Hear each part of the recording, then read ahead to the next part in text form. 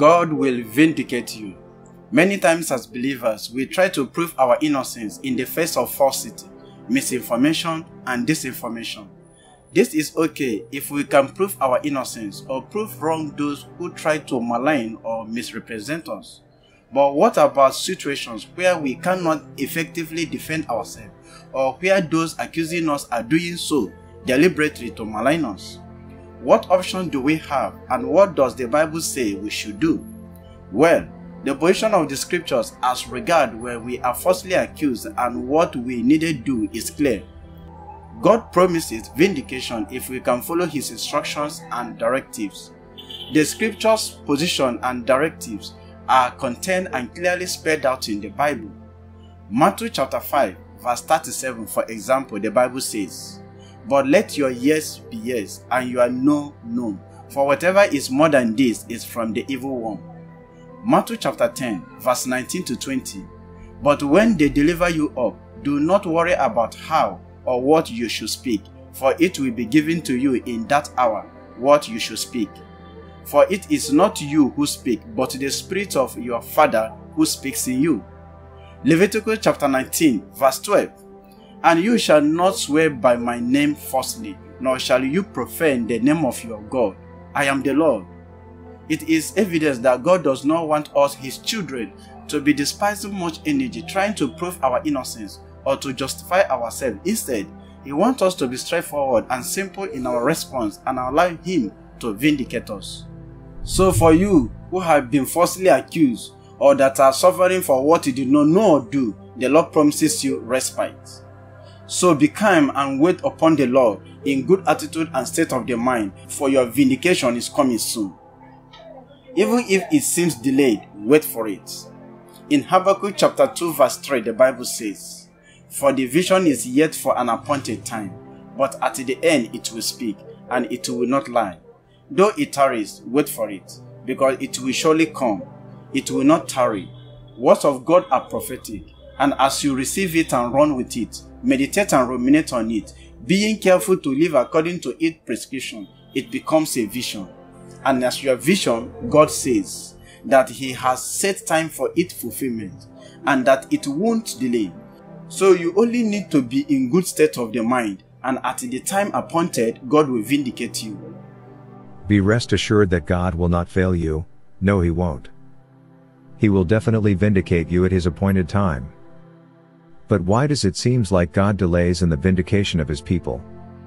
The scriptures answer this in the book of 2 Peter chapter 3 verse 9.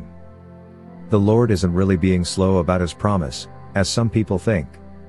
No, He is being patient for your sake. He does not want anyone to be destroyed, but wants everyone to repent. Ezekiel chapter 33 verse 11. "Say to them, as surely as I live, declares the sovereign Lord, I take no pleasure in the death of the wicked, but rather that they turn from their ways and live." Turn from your evil ways. Why will you die, people of Israel? God has no pleasure in the suffering of the innocent, and neither does He have pleasure in the death of the wicked.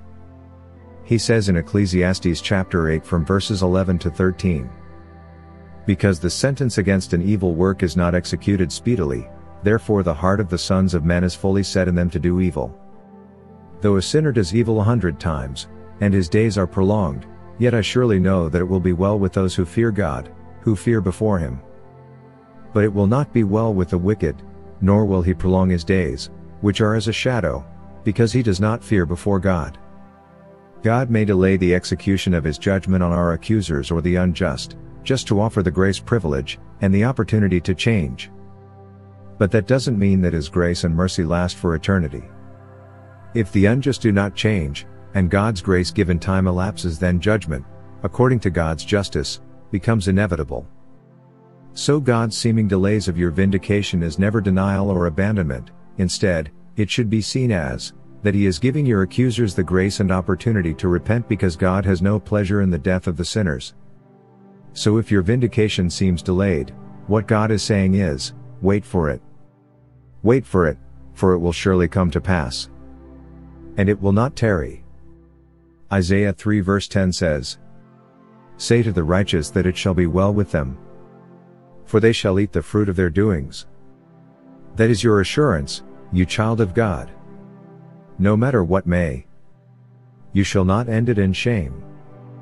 Everything shall turn out for your good.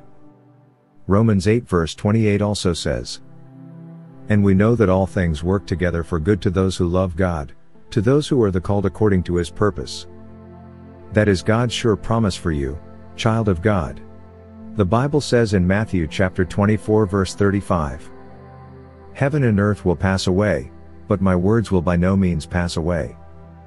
So your promised vindication is sure and certain. Certainly, it shall be well with you. Someone may ask, is it only in the dimension of accusations that God promises us vindication? Of course, not only in that. God also promises us His vindication in terms of confirmation of our words and His words in our mouths, as we teach, preach, or declare it. In the book of 1 Kings chapter 22 from verses 28 to 29 down to 39, we saw how God vindicated prophet Micaiah. He could have been tagged as a fake or false prophet and could have been executed.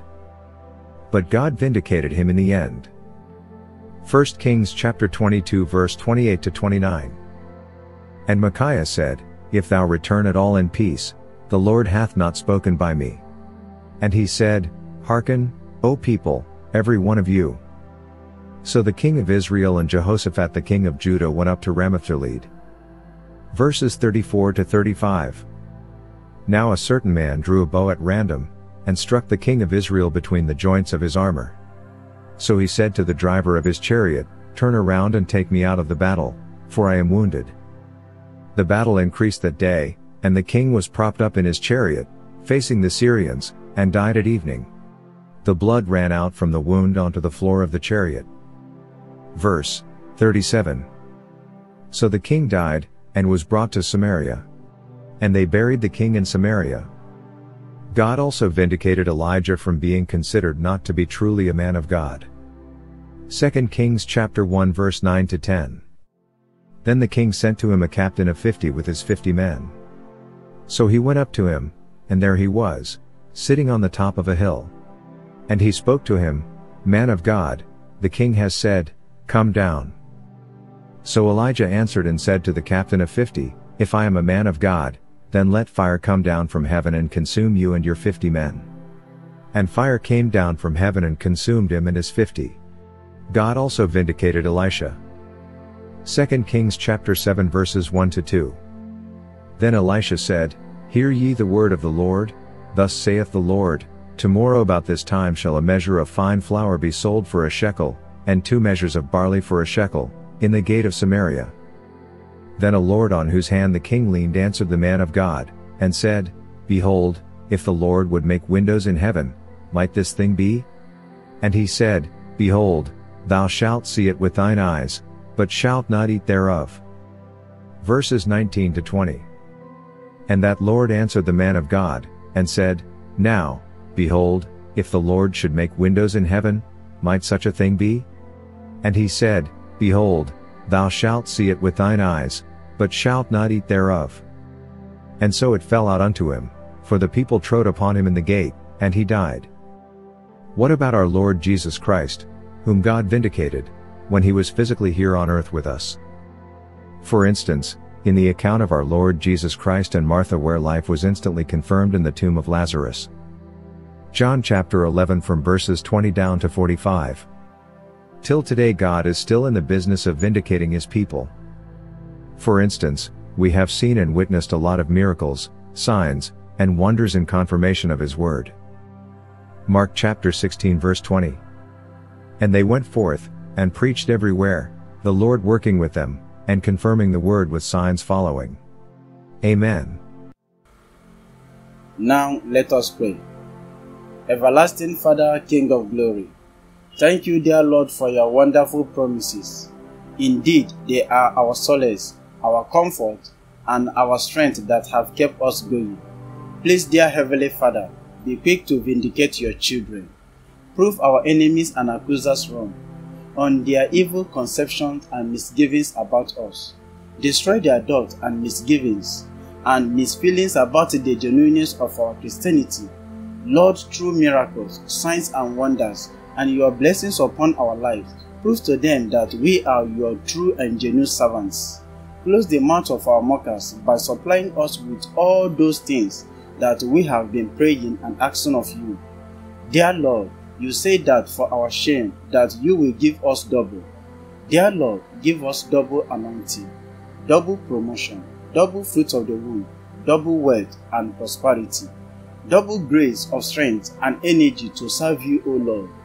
Clear every doubt about the genuineness of our fellowship with you, just as you did to Moses, Elijah, Elisha, Micaiah, and a host of other saints of the past and even today. All this I ask, dear Lord, in the name of Jesus Christ, my Lord. Amen. We appreciate you immensely for joining us today.